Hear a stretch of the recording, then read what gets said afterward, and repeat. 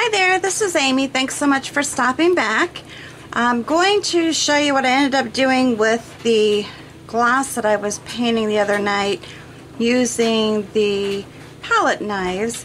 Gotta admit, I wasn't too happy with it, and I played and played and played and played with it, and this is the best that I was able to do. So don't think I'll probably be doing any more with palette knife until I get maybe a little more practice, because I did end up using a brush and the palette knife in this, and redid and redid and redid, and finally I've just got to paint something and finish this glass. That's kind of a fail on my end, but I'm going to go ahead and show you what I did. I mean, it came out okay. It's not my favorite glass, I'll have to admit, but I did, like I said, struggle and struggle and struggle with it. Tonight I'm going to be using the Forest Moss, Thicket, Magenta, and Wicker White.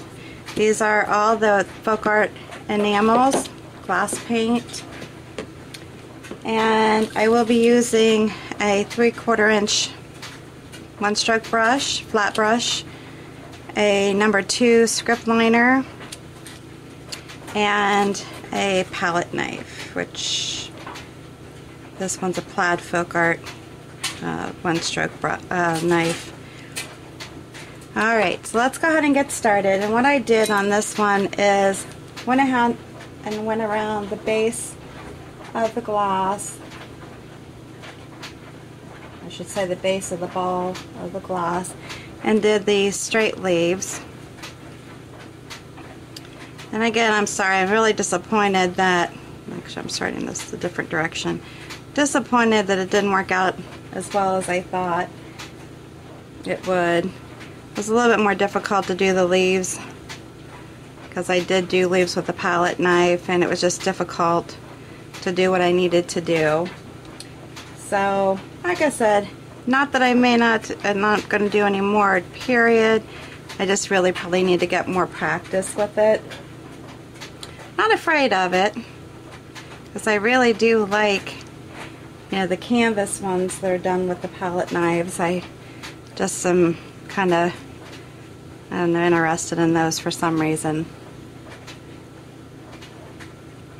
Alright, so this will be part 2 of my wine glass painting, and this is the large white wine glass.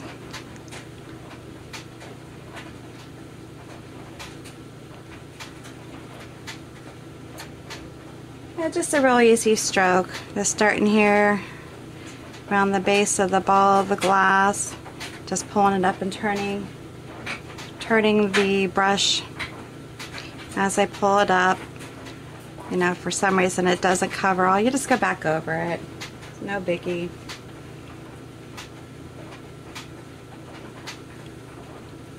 And as I've always mentioned, when you're hand painting, you know, you can do similar work from one glass to the next, but they're not all going to be identical. If you're going to be selling these, selling painted glassware, just make sure that people are aware.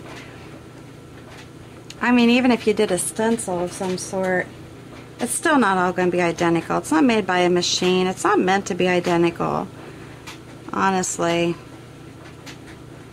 If somebody's looking for that, then they need to probably buy something that's manufactured, you know, where a lot of pieces are being manufactured and by machine, if that's what they're looking for.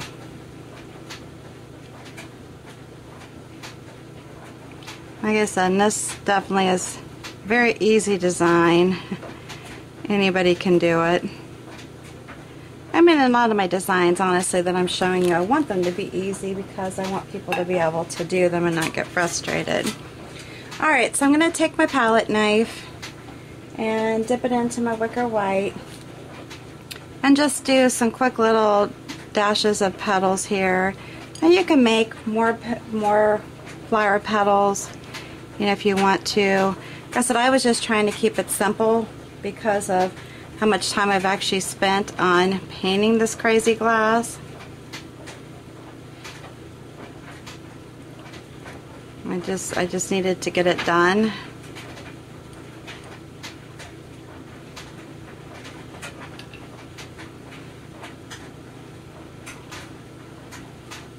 And also, I think too, the difference is I'm using glass paint. I'm not using the heavy body paint that's typically used when you do the palette knife painting.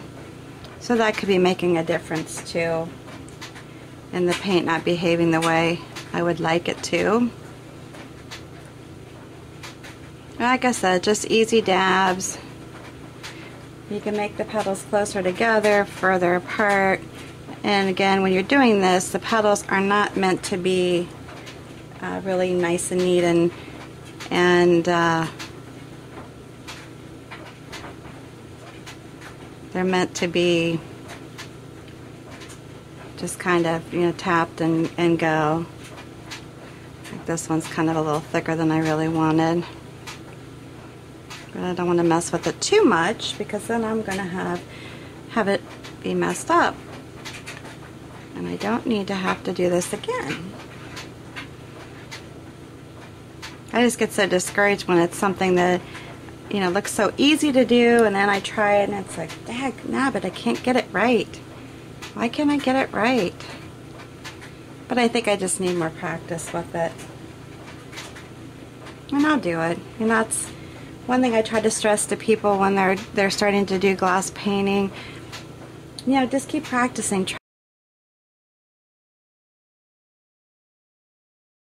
Try different products.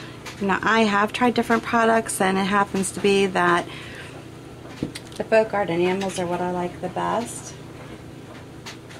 I like the coverage.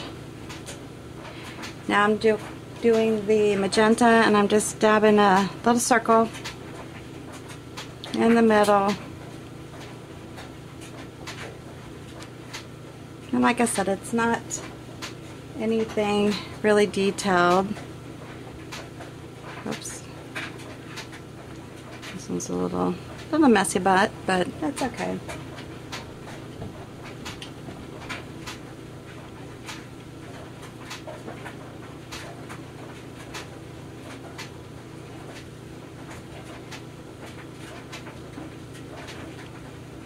A little bit too much pink there, but again, it's okay because it's not really something that has to be, you know, really, you know, perfect, which is good for me. Now I'm going to use the liner brush, and I'm going to use it with the moss green. And oops, I forgot a step. Sorry, I lied. I'm going to clean this off. I need to put in some little green petals around the flowers. And I'm not intending to make the petals all the way around the glass. Just in, you know, a few little spots. And with this, you know, I could have made more white petals kind of coming down. But for the purpose of the video, I'm just doing it this way. I'm just adding some little green leaves. And they kind of just look like the actual flower petals too.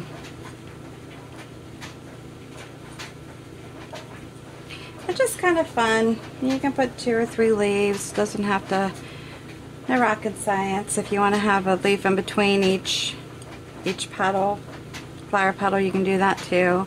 I don't particularly care to have it that way, so that's why I'm doing it the way I am. And on some of them I can have 3. You know, it's up to you. Okay, let's go back to the liner brush. So what I'm going to do is just kind of draw a stem down into here and just go in between the actual leaves that I've painted already. And I'll just connect these two, go down like that. I guess that you could tell this is just a very simple design.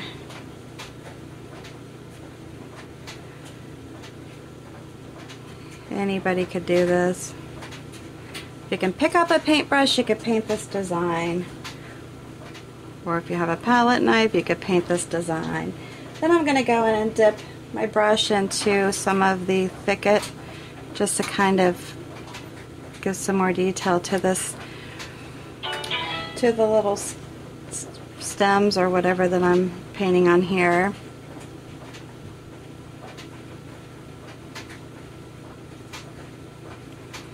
If you wanted to add some leaves to these stems, you could do that at this time. For the purpose of my video, I'm not doing that. If you decide to try this, though, I'd love to see your creations. I always love to see what people make. And if you like my videos, please feel free to, of course, subscribe, obviously. Give me a big thumbs up if you like my video. Please share, comment below. If you do these on your own, I'd love to see what you end up doing. But here they are. Like I said, they're not the prettiest creations I've ever made. I need to clean this glass up a little bit because of the paint, because I really did literally paint it several times last night and still wasn't happy with it. I guess I should get these on camera. Give you a better look. So now these I will just let air dry because of the puffiness of the paint. I will just let them air dry. And again, thanks so much for stopping by. Please comment below. Let me know what you think. If you decide to paint these, I'd love to see a picture of your results. And until the next video, have a good day.